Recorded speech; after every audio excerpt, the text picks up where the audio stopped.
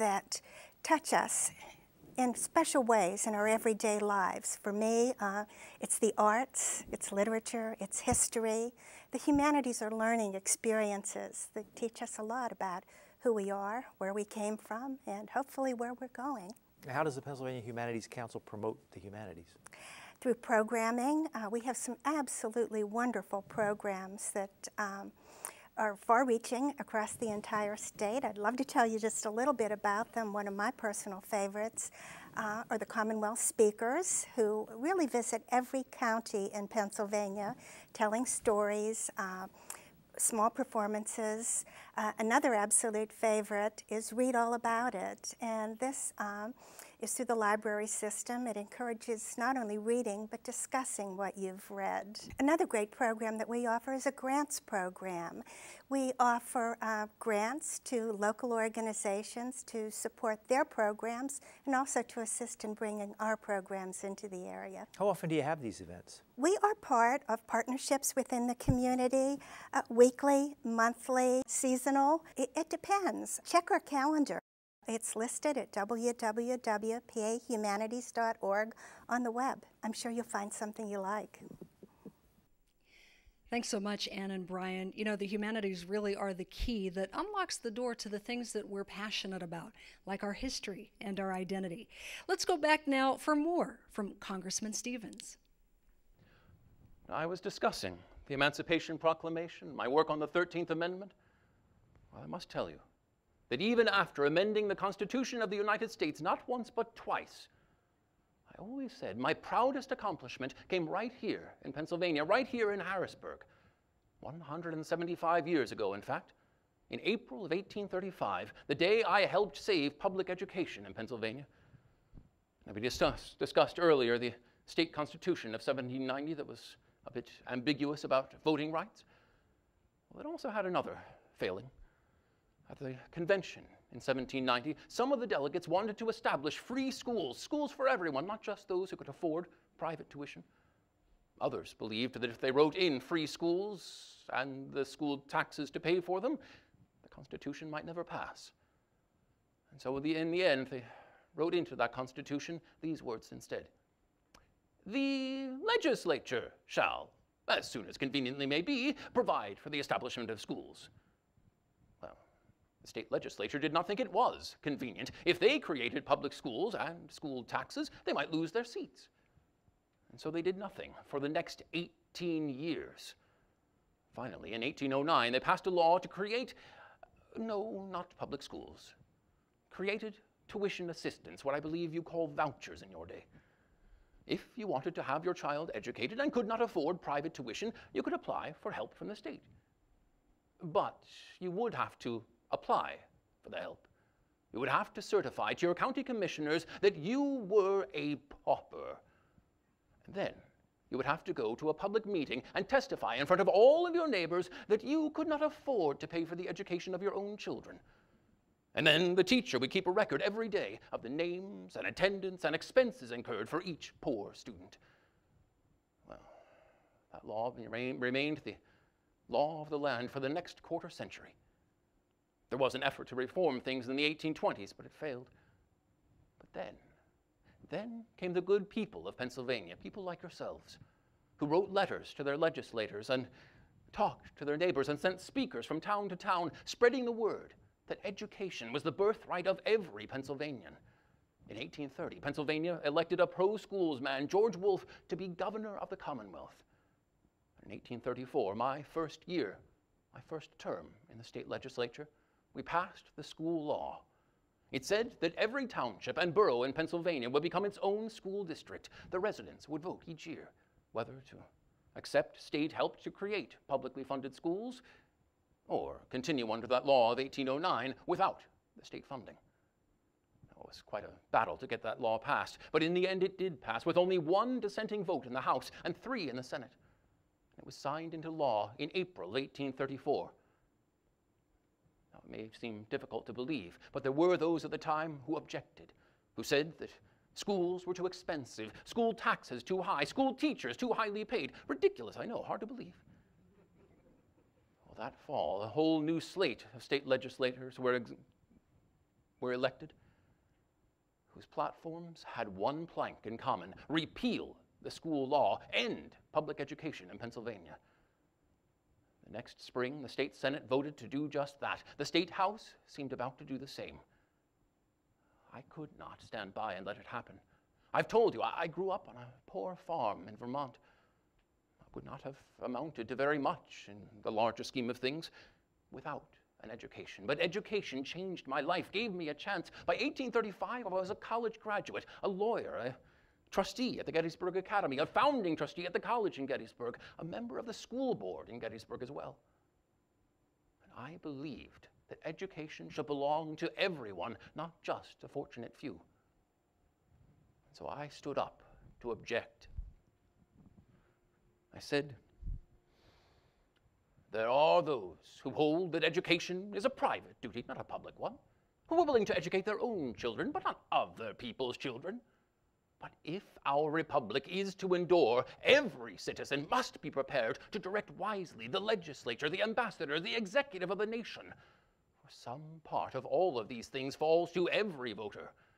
And so it is the duty of the government to see to the education of every free man. Others propose a return to the law of 1809. Assessors shall take a census and make a public record of the poor.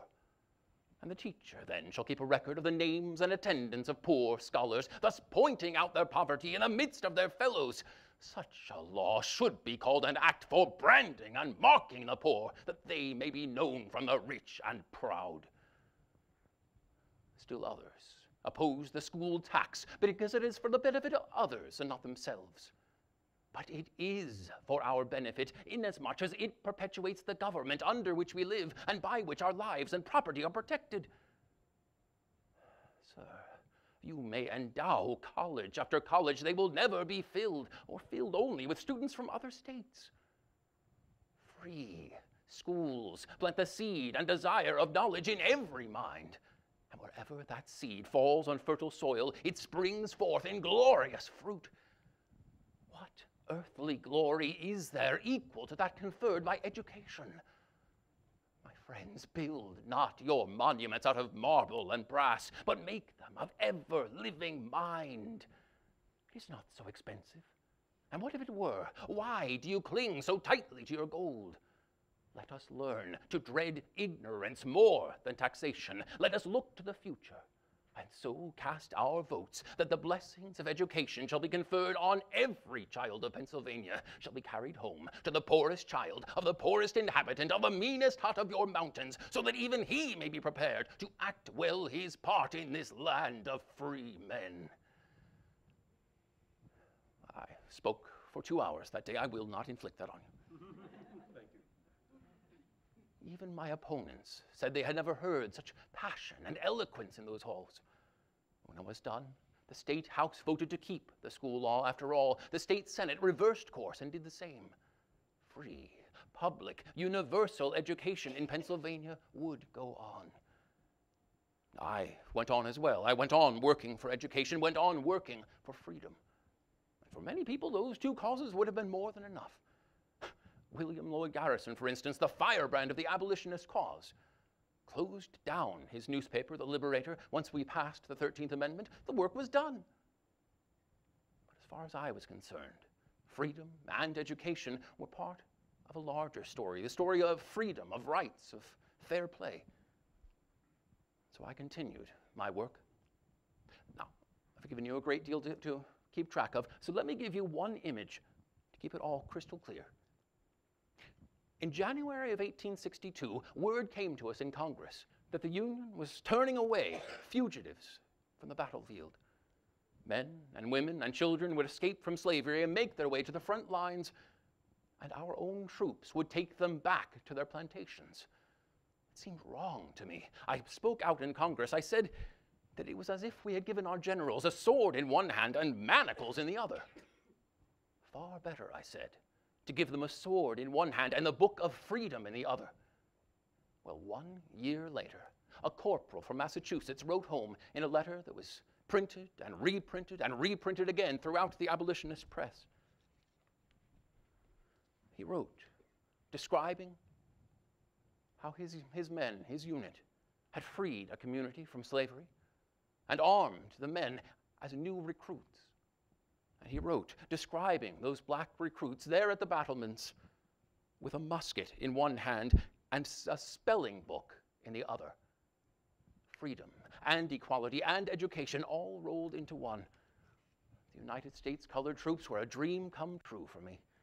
And I worked and worked and worked to get them equal pay, fair treatment. It was a hard challenge to master. Now, I worked throughout my life for freedom, equality, education.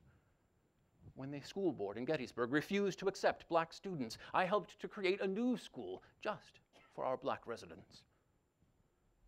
You've heard, no doubt, of my housekeeper, my estate manager, the chief of my staff, Mrs. Lydia Hamilton Smith, who I treated as an equal throughout more than 20 years, scandalized many of my friends and many more of my enemies. Well,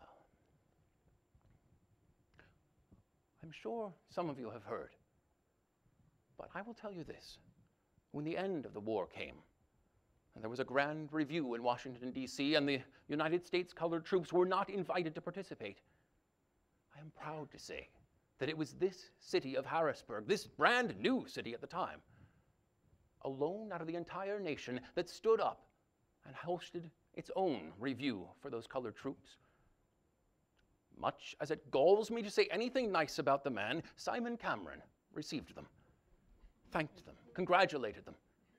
I was too ill to attend myself, but I sent a letter of support. Now, after the war, it became clear that the work was not done. I continued working in the Congress. I served on the committee that wrote the 14th Amendment, guaranteeing equality under the law. I was pushing for what became the 15th Amendment, the right to vote, when my life came to an end.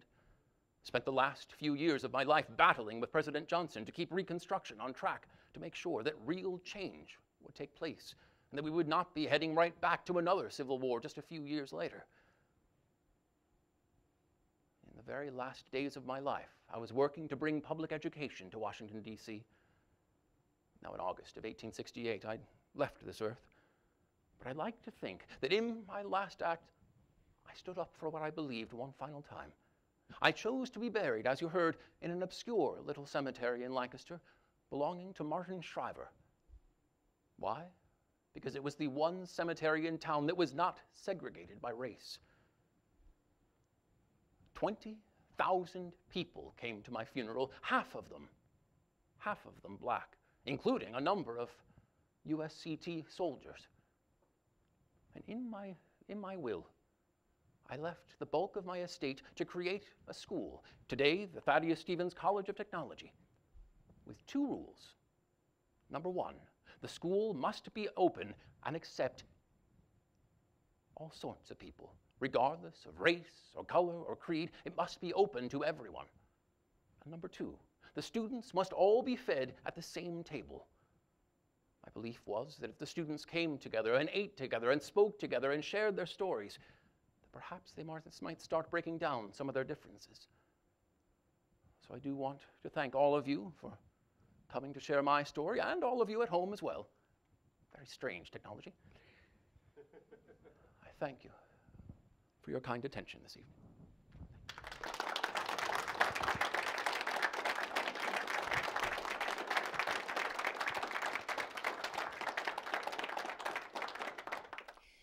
Well, Thaddeus Stevens was certainly a colorful and compelling historical character, and it was a privilege to have him with us on the program. Fortunately, we have been able to persuade a gentleman who bears a remarkable resemblance to the congressman to spend some time with us and talking about bringing history to life. Steve Anderson is with us now. And Steve, tell us how it is that you came to play the part of Thaddeus Stevens. Thank you, and thank all of you for coming and bearing with me. Well, as you said at the beginning, I'm an actor with 20 years of acting experience, 10 years of interactive theater. Back in the very, very beginning of 2007, I heard that they were having auditions for a troupe of living history interpreters who